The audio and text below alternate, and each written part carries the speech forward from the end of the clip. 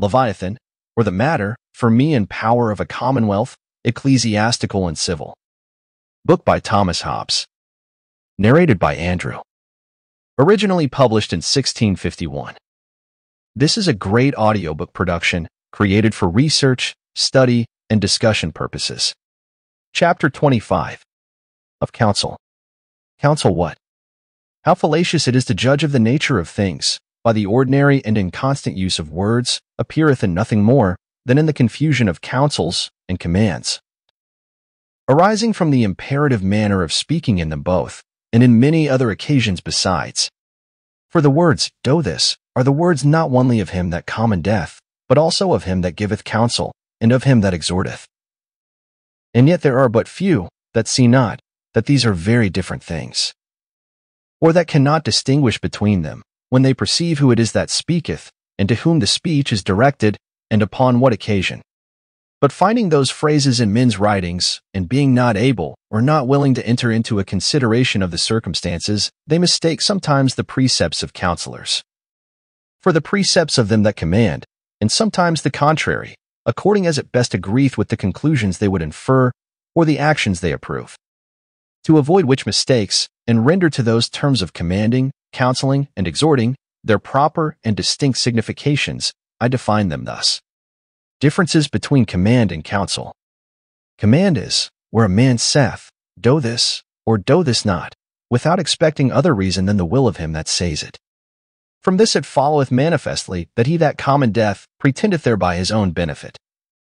For the reason of his command is his own will only, and the proper object of every man's will is some good to himself. Counsel is where a man saith, do or do not this, and deduceth his own reasons from the benefit that arriveth by it to him to whom he saith it. And from this it is evident that he that giveth counsel pretendeth only whatsoever he intendeth the good of him, to whom he giveth it. Therefore between counsel and command, one great difference is that command is directed to a man's own benefit, and counsel to the benefit of another man. And from this saith another difference, that a man may be obliged to do what he is commanded, as when he hath covenanted to obey, but he cannot be obliged to do as he is counseled, because the hurt of not following it is his own. Or if he should covenant to follow it, then is the counsel turned into the nature of a command. A third difference between them is that no man can pretend a right to be of another man's counsel, because he is not to pretend benefit by it to himself. But to demand right to counsel another argues a will to know his designs, or to gain some other good to himself, which, as I said before, is of every man's will the proper object. This also is incident to the nature of counsel, that whatsoever it be, he that asketh it cannot in equity accuse or punish it, for to ask counsel of another is to permit him to give such counsel as he shall think best. And consequently, he that giveth counsel to his sovereign, whether a monarch or an assembly, when he asketh it, cannot in equity be punished for it, whether the same be conformable to the opinion of the most, or not, so it be to the proposition in debate. For if the sense of the assembly can be taken notice of, before the debate be ended, they should neither ask, nor take any further counsel.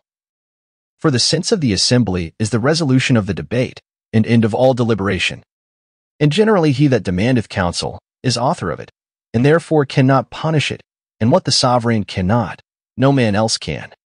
But if one subject giveth counsel to another to do anything contrary to the laws, whether that counsel proceed from evil intention or from ignorance only, it is punishable by the Commonwealth, because ignorance of the law is no good excuse, where every man is bound to take notice of the laws to which he is subject.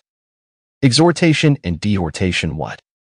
Exhortation and dehortation is counsel, accompanied with signas in him that giveth it, a vehement desire to have it followed, or to say it more briefly, counsel vehemently pressed. For he that exhorteth doth not deduce the consequences of what he adviseth to be done, and tie himself therein to the rigor of true reasoning, but encourages him he counselleth to action, as he that dehorteth deterreth him from it. And therefore they have in their speeches a regard to the common passions and opinions of men in deducing their reasons, and make use of similitudes, metaphors, examples, and other tools of oratory to persuade their hearers of the utility, honor, or justice of following their advice. From whence may be inferred, first, that exhortation and dehortation is directed to the good of him that giveth the counsel, not of him that asketh it. Which is contrary to the duty of a counselor, who, by the definition of counsel, ought to regard, not his own benefits, but his whom he adviseth. And that he directeth his counsel to his own benefit is manifest enough, by the long and vehement urging, or by the artificial giving thereof.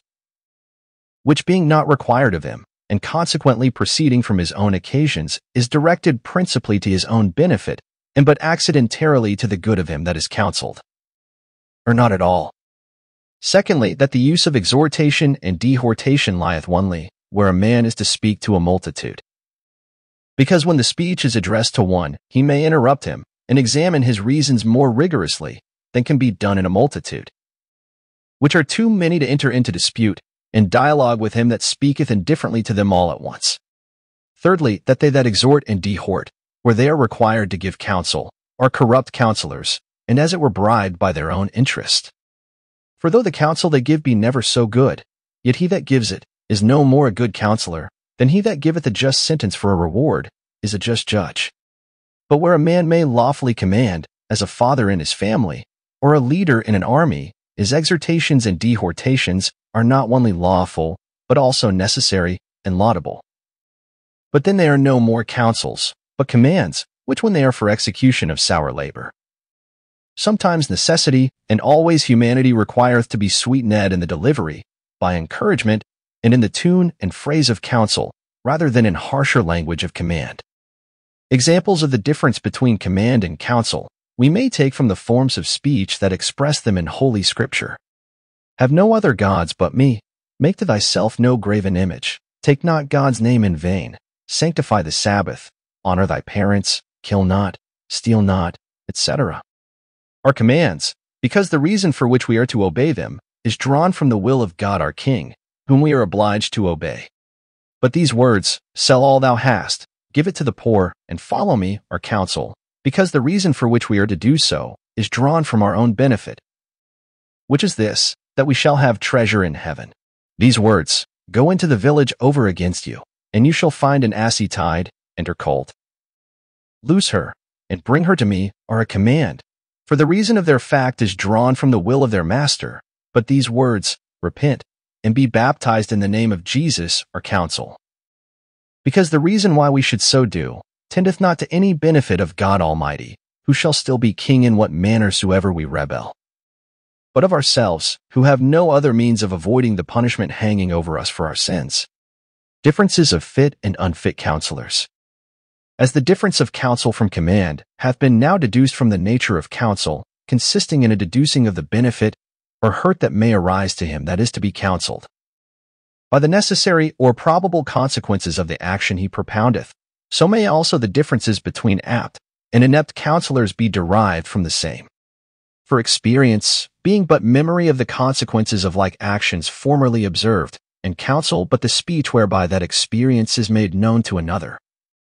The virtues and defects of counsel are the same with the virtues and defects intellectual.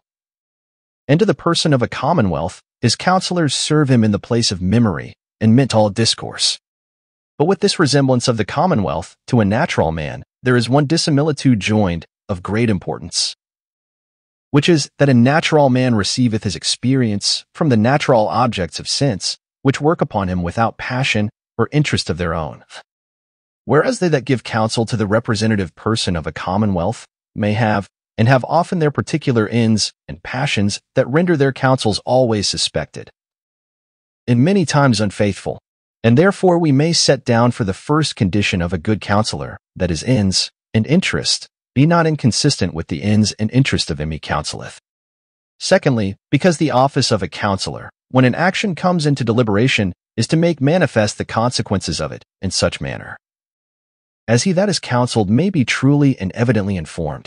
He ought to propound his advice in such form of speech as may make the truth most evidently appear.